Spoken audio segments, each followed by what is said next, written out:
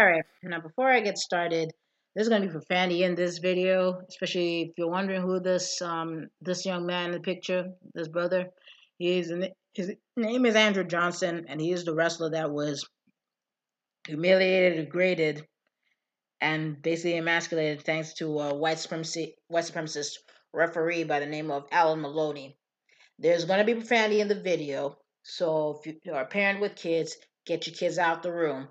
And for those who are new sub to my channel, you already know the drill. Some more. I know I'm late on the story, but there's like more stuff's been coming out, and I just found some information that was just posted just yesterday about concerning what happened on that particular day. So, as you know, this is the infamous disturbing video about what happened to Andrew Johnson. So now this white supremacist by the name of Alan Maloney is trying to backpedal, saying race had nothing to do with it. He's trying to enforce the rules, but mainly he just wanted to break a black child. He didn't just not only do it to one. Now he just turns out he tried to do it. He did to two black children, and that was on the very same day that this disturbing incident occurred. So I have the article, and I'll post the link. I would have read the whole thing, but the problem is I could only go for 10 minutes on this screen capture software. If y'all can recommend me another screen capture software where I can make videos and for a little longer time, so just let me know in the comments section. Now it turns out, as I was saying, basically long story short, that Alan Maloney, he didn't just go after Andrew Johnson, first he said he needed to shave off his goatee. You see the picture, like why he looks so different? You see, he told him to shave that little goatee. It's just a little goatee, you know. And then he said like his locks wasn't in his quote unquote natural state when it fucking is. So then, and so basically he asked was the excuse. But now he's gonna have to answer questions about. Turns out he went after another black kid. And guess what? He went after Andrew Johnson's brother. Yeah, I mean, I don't know which one it was. It's either he's older or his younger brother. But as you can see in the photo, I'm going to assume maybe his younger brother as well. As you can see in the photo, look at both of his brothers. They're wearing a fro, and it's in its natural state. So basically, this Alan Maloney white supremacist contradicted himself yet a fucking again. And he just exposed his white supremacy. And it turns out that this demon, has a long history of being a white supremacist. Especially, he called a black referee the N-word, and that brother took that like so when he noticed he called like made a terroristic threat to him, that brother beat that white supremacist ass, rightfully so. That he ended up apologizing, but guess what? The school fucking kept him because they thought, oh, it's just the N-word. Oh, it's just a word. It always starts. People think it starts small, but you only have. But the only time you want to take action is when shit goes from bad to fucking worse. You don't wait till shit goes from bad to worse. When something bad happens, you nip it. You nip it in the butt. You nip white supremacy, anti-black racism in the fucking butt. It's shit that you don't take fucking lightly. So now, guess what? School's under fire, rightfully fucking so. District under fire, rightfully fucking so. And the coaches, the team, and all the surrounding adults, and that's Sis Happy Bitch, need to be held to the fucking fire. And guess what?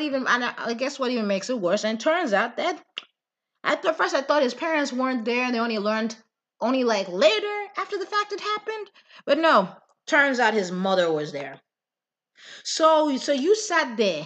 You allowed the mother. You see, left him with the Philly shirt. You sat there. You allowed a white supremacist degrade, emasculate, try to plant the seed of doubt in your sons.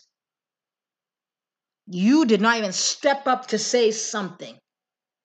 What the you failed as a fucking mother. Even you need to be held to the fucking fire too. I know some folks are gonna be like, "He's not really black. They're not really black. He's daddy from Dominican Republic." That's an eye full of fucking black folks. Now, I know, yes, there's like folks in the Dominican Republic who are in denial of the fucking blackness, and even though, yes, I was fortunate enough to come across, folks from the Dominican Republic who are proud of saying they're black, and even they said it is a fucking embarrassment when y'all do shit like that. If you're gonna be saying you're not really black, that's like you saying Amara Negra, who was born and raised in the Dominican Republic and then immigrated to the U.S. is not black. You see how stupid you fucking sound, and y'all look when you say shit, when folks try to say shit like that. And I'm gonna say this to folks who are so-called Latino from Puerto Rico, Dominican Republic, and so on and so forth, that try to run away from your blackness and try to hide your black ancestry. You try to deny it every chance you get, to a point you even participate doing white supremacists and anti-black racists dirty work to shit on black folks. White supremacists are letting you know how they always felt about you. They're letting you know they just see y'all and see y'all. They always have and always will see you just nothing but N-words. They always seen you as black. That's and said y'all again. A lot of y'all are learning the hard fucking way. Y'all learning y'all are black the hard fucking way. So take this as a fucking lesson. You kissing white supremacy and anti-black racism's ass is not gonna fucking save you. They'll use you until they ain't got no use for you. Especially with this low birth crisis going on, that they're going extra crazy, and y'all are catching hell from them too. And sadly, this poor brother, by the name of Andrew Johnson, had to catch that hell. And seeing him, especially even though that white supremacist demon, all it was he just wanted to break black children. He just wanted to break him and his brother. He singled out specifically two black children. That was no coincidence. But that brother still whooped ass. All it was, this demon was just wanting to do what white supremacists always do to our children, try to break them. That's why we literally have to be fight for our children. We have to literally prepare them. We have to tell, heck, while they're plotting to attack our children, we got to be preparing our children how to fight, to like be ready to counterattack and fight back and stand up against these demons, these cowardly ass demons. All I can say is, Andrew Johnson, young man.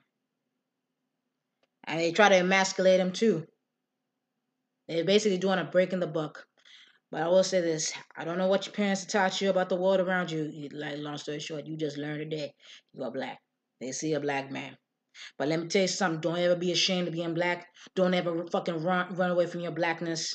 And trust me, I will tell you this: if you were my son, if you were my kid, and someone tried to pull some shit from you, I would have told you, no, we leaving.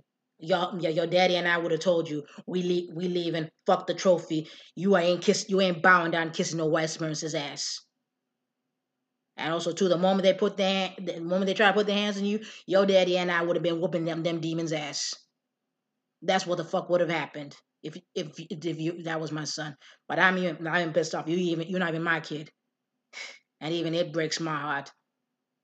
But I will say is, hold your head high. Don't ever be ashamed of your blackness. Don't ever run away from it. And don't ever kiss no demon's ass. That's my message to you. So, comment, subscribe. Let me know what you think.